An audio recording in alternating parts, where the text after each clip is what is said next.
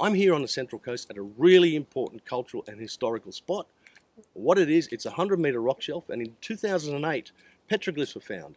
Okay, the usual eels and fish and kangaroos, some figures too, but importantly, and this is really, really important, is 2 figures were found 7 metres long, and one of them had a headdress with 5 circles coming out of the top.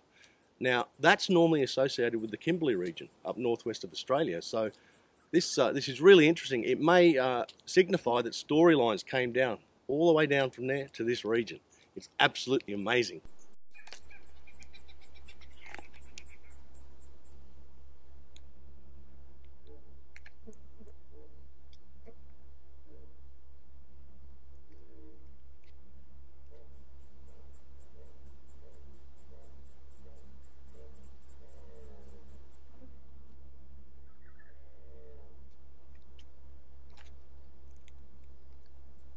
And here you can see we've got a kangaroo.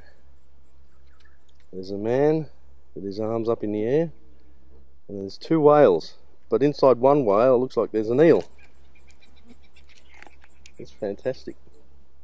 The eel inside a whale, another whale over there with a man and a kangaroo.